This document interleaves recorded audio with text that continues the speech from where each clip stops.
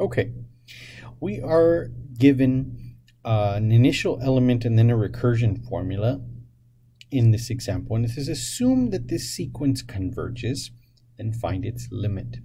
So what we're going to do is we're going to make a couple of assumptions here.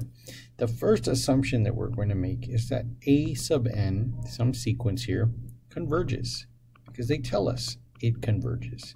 All right, the next thing that we're going to say, well, if it converges, then it must settle on some limit. So we're going to say the limit as n goes to infinity for this particular sequence is going to be some number L. Our job here is to find out what L equals. So what we're going to do is we're going to say, okay, well, the limit as n goes to infinity then of the next element, the a sub n plus 1th element, must also be the same thing. It should also be L. So this is kind of the assumption that we're making here. So we're going to say, okay, well, I know then that the limit then of as n goes to infinity of 72 divided by 1 plus a sub n should equal L, because if you reach the nth element and it has a limit, then the next element should also approach the same value. So our takeaway here is that we're going to say, well, L just equals 72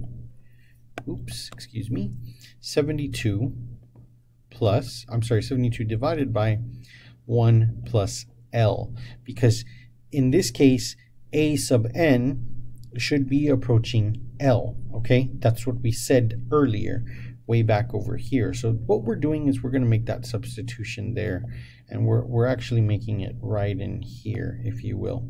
All right, so that's what's going on there. All right, so that's how we get this 1 plus L. So all we have to do now is a very simple algebra problem, and that is to solve for L. And what we're going to do is basically like some cross multiplication. We're going to multiply that up over here. So let's take a look and see what that looks like. That's going to be L times 1 plus L equals 72. So then let's fast forward a little bit and do some distribution. I get L plus L squared equal 72. I get this equal to 0, and I notice that it's quadratic in nature, right?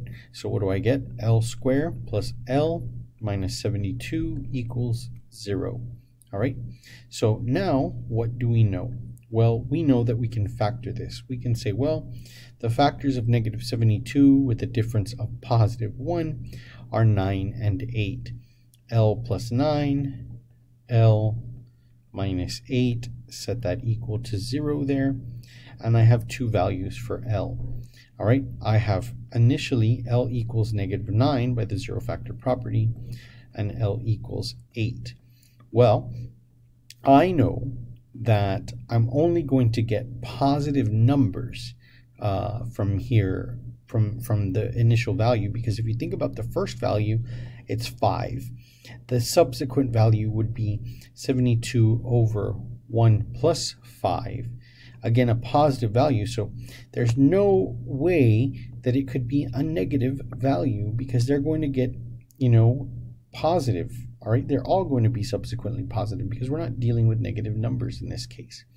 All right, so I'm just going to say here, my justification, if you will, is that a sub n, my sequence, is positive, meaning greater than 0, all right, for all n that are greater than or equal to 1, because we're only concerned with any element beyond the first element, right? So what can we say then? Well, we say then our limit equals 8, and this is our answer for this initial problem here. All right, we have a limit of this particular sequence. It's 8. All right, so a really nice example here. Let's go ahead and take a look at another example here. We're going to call this next one number 9. All right, and let's see what this one's going to look like. This one says A1 is going to be negative 2. And so to find the rest of the values, we're going to use the following recursion formula, and that is to say that a sub n plus 1 equals the square root of 8 plus 2a sub n. All right, and again, we make a couple of assumptions here. Number one, a sub n converges.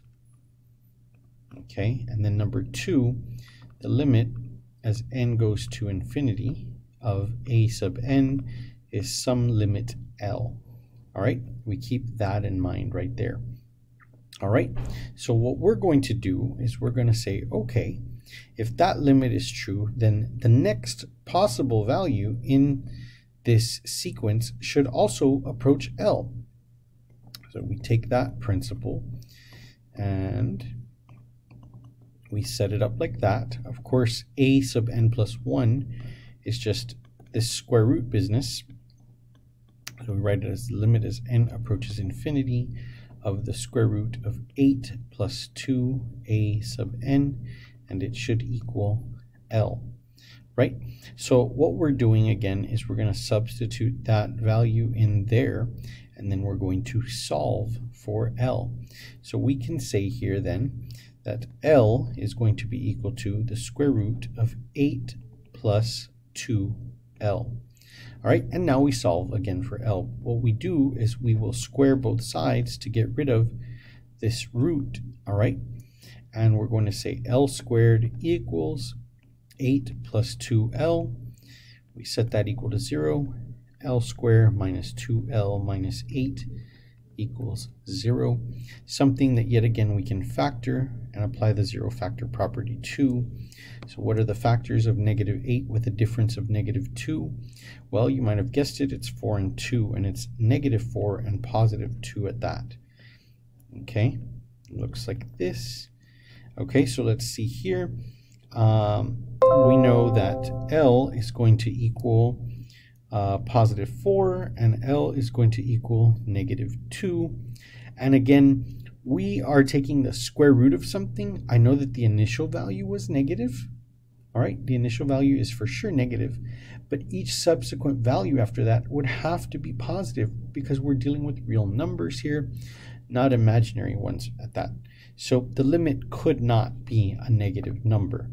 All right, we're going to eliminate that possibility there. All right, we're going to again say that, and let me write it in blue here just to distinguish it. We're going to say that the sequence values are positive for all values of n greater than or equal to 2.